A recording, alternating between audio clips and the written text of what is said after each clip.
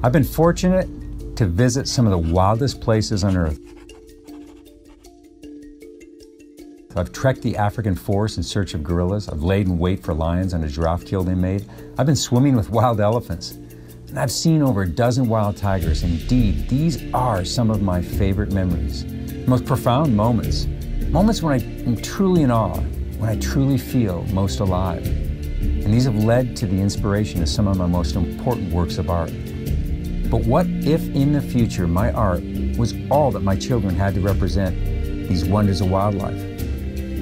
What if it all goes away? And what if my two little girls don't have the opportunity to take their kids to Africa to see a rhino or an elephant, or Asia to see a tiger?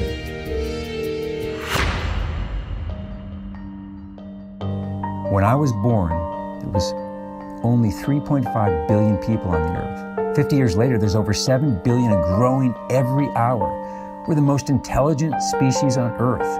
We can build tall buildings, fly to space, create robots, even self-driving cars. We dominate every single landscape environment that exists. Of the 8.7 million species on Earth, we're the only population that is growing. Our cities, modern ecosystems that they are the only ones expanding. And sadly, that expansion, this explosive growth, is often at the expense of our wild landscapes and biodiversity. And in the same breath, I can tell you that we rely on healthy ecosystems to survive. How have we allowed this to go so far off balance? How can we correct it? My name is John Banovich, and I created the ACE Award to recognize unsung heroes of wildlife conservation, people who have dedicated their lives to preserving wildlife and wild places.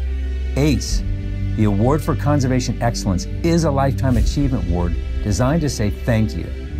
Thank you for giving your life to preserving the Earth's biodiversity. Someone who has made a profound difference to a species or a landscape, someone who indeed will leave the world a better place when they pass on. We combed the Earth for these people. Our submissions included people from every walk of life, living and working in just about every ecosystem you can imagine, from the forests of India to the oceans of Africa, from the Arctic tundra to the deserts of Asia, the mountains and deserts of North America to the jungles of Central America. People have dedicated their lives to securing our ecosystems, and in turn means securing our own future.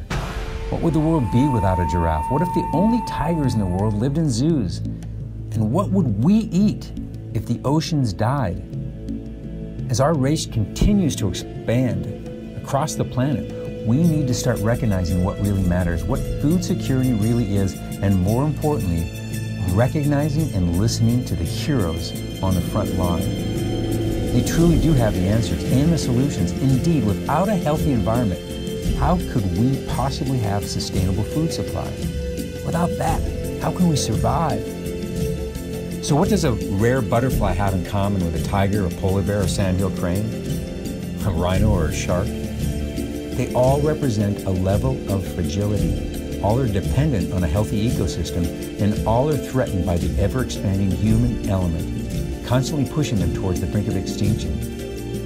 But most of all, they rely on our recognition of the need to understand them, to value them, and understand the challenges they face, to implement the right solutions that lead to a healthy and bright future for not just them, but for us. Conservation issues are coming straight towards us like a giant-sized elephant. I challenge you to support conservation, engage with our finalists in securing a future for wildlife and wild places.